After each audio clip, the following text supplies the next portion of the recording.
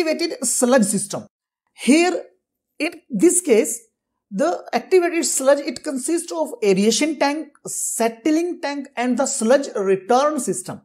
So at first the sewage from the primary treatment plant is mixed with the sludge which is drawn from the previous batch, means it is already activated. So that's why it is known as the activated sludge or a return sludge.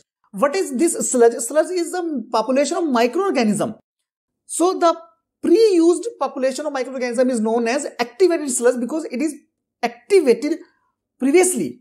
Now it is activated, or you can say it is in the activation state. So that's why known as the activated sludge. So sludge is nothing else, is just the population of microorganisms which were used for the, you can say, the degradation of the wastewater.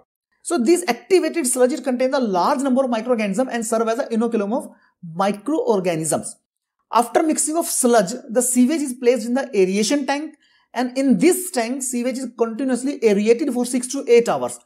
During this aeration period, the microorganisms, they oxidize the organic matter present within the sewage water to form carbon dioxide, water and NO3. After the oxidation, sewage is passed to the settling tank and the left undisturbed, or you can say untouched, for 2 to 3 hours. Because during this period, the sludge will settle down to the bottom, and now this is the activated sludge which can be reused. So this activated sludge can be used as an inoculum for the next batch of the sewage. And most of the sludge is removed and some is returned to the aeration tank for the next round of treatment. Means we can keep using this activated sludge for the next batches, and maximum sludge it get utilized, only small amount of sludge it can be used for the next round.